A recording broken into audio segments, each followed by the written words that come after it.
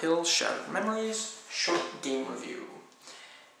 This again starts with Harry Mason crashing his car in Silent Hill, and his daughter Cheryl is missing from the car suddenly, so he goes off to find her.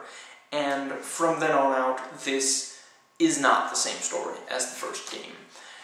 There are numerous references to the first game, and it does kind of make you wonder what exactly is going on and how this relates to the first game, which is really nicely done. This is a much more... It's a bit of a different direction for the series, which I think we were all pretty ready for after, stuff like Homecoming, and I hear Origins is also pretty disappointing from not taking any kind of chances.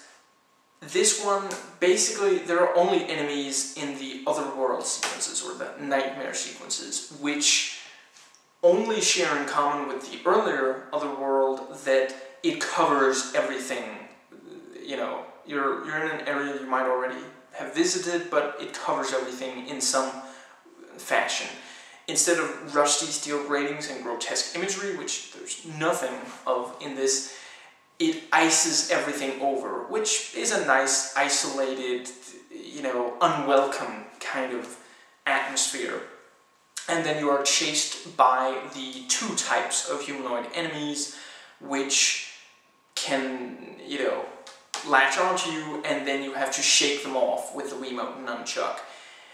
These sequences are all chases from point A to point B, and the fact that you basically have to run and at the same time know where you're going, the two conflict a lot. And with there being no combat, you can't do anything to these creatures other than try to run away from them. And if you're, in a sequence that happens to have a flare in it, you can use that to temporarily hold them off, although you cannot check the map to see where you're going while you hold a flare. So, yeah. The story is the best part of the game. It really draws you in, and you badly want to know what is really going on. And this is more of a psychological thriller than a, supernatural psychological horror than the other games.